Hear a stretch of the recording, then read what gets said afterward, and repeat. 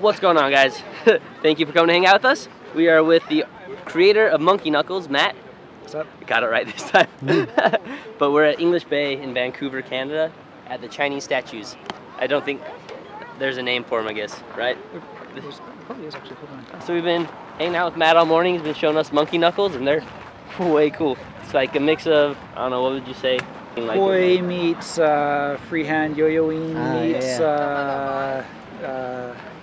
Astrojacks. Yeah. Cool. It's kind of like a amalgam of a lot of different skill toys to make its own unique thing. Oh, the amazing. Here's what it's called. Amazing Laughter. Here we are. Amazing Laughter. Vancouver Biennial. Maybe recommend this one here. It's seems a bit. Try and get a shot from above. So Todd's gonna do a little climbing. Yeah. Seems stable enough though. Just don't get eaten. Take yeah, that's right. No. Attack on Titan.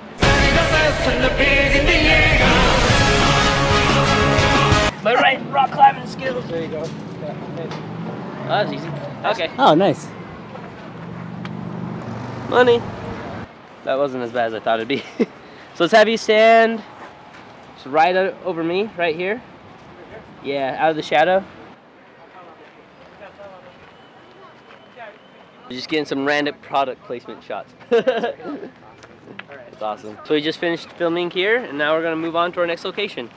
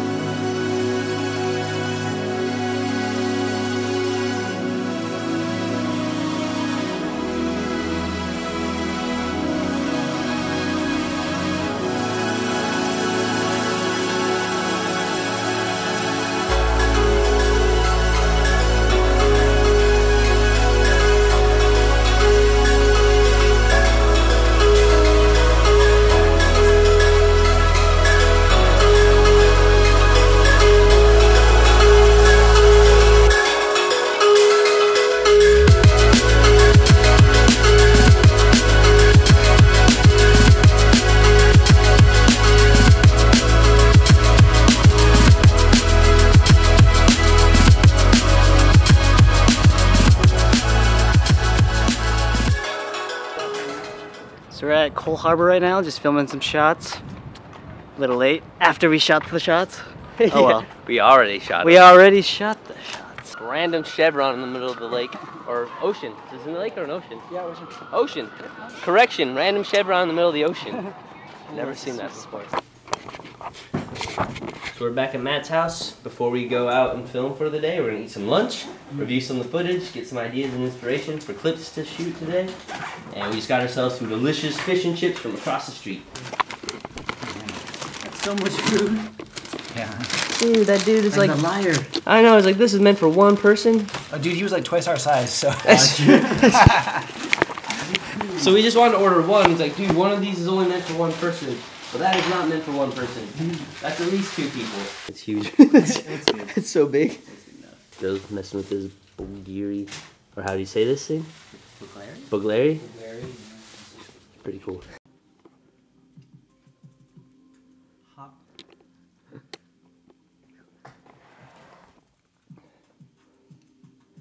Yo, so we are at Gastown? Is that where we are now? Or kind of on the edge of Gastown. Edge of Gastown. We just ran into some random fan from Australia in Vancouver. Kelvin. Yeah, give Kelvin a shout, man. Kelvin, shout out. Thanks for coming to say hi. Kelvin. That was awesome. Joe says hi. Matt says hi. Yeah. Thanks for coming to say hi. If you're watching this, that made our day. Thank you. But anyway, first shot. We're going to work with the background swap here because this is kind of cool.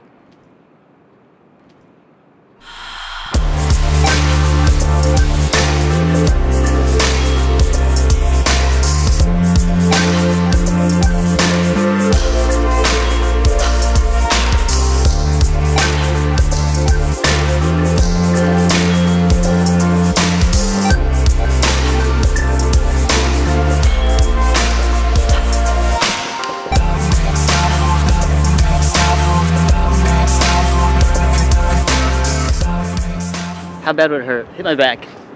I mean, it's not bad, man. Bad. As long as your back is turned. Let's try this. What are you doing? Do you have a bottle? Yeah. You... I want to see if we can hit off my head. I've been thinking about this for a while. I was like, I think it'd be cool. You've got a lot of trust in you, man.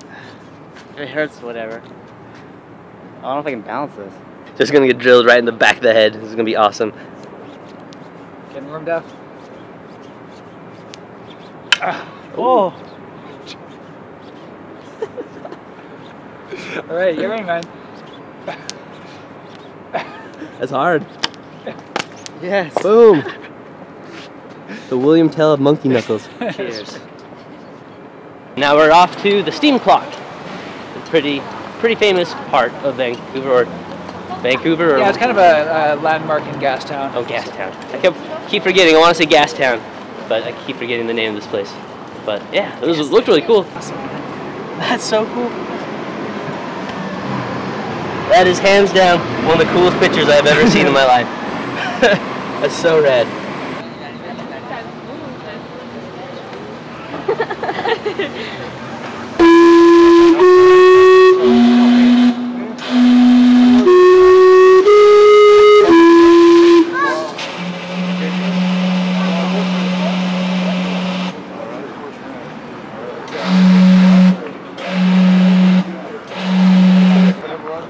So cool. Good timing, man. That was really rad. Yeah.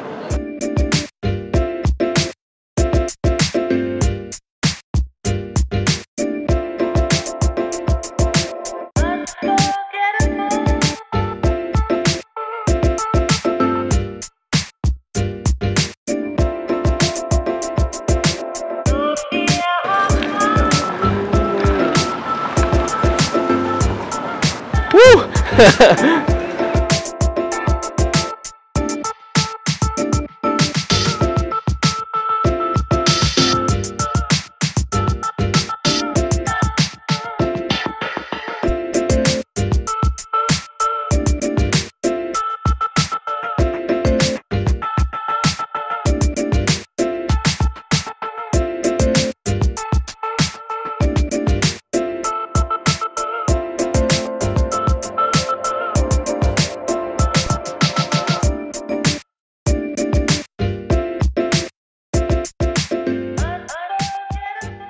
So when did you come up with monkey knuckles?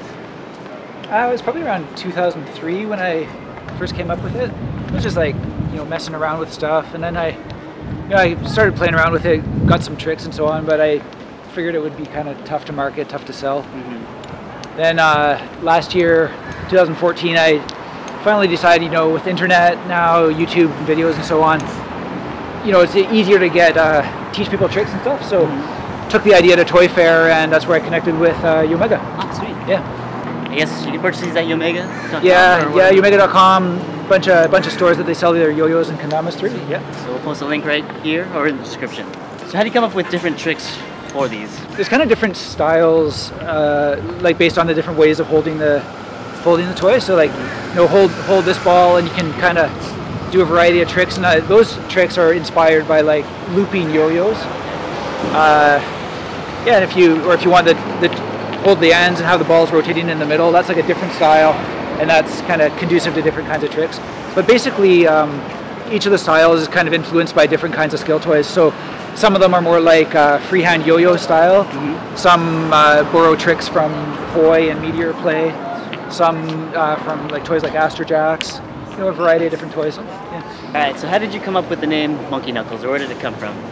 Yeah, I mean the name is a bit unconventional, I guess. I had trouble naming it actually, and Kim, you know, tried around a bunch of different names, and I always felt like when I was playing with them, it was kind of a little bit like a monkey swinging on a tree, or kind of monkeying around.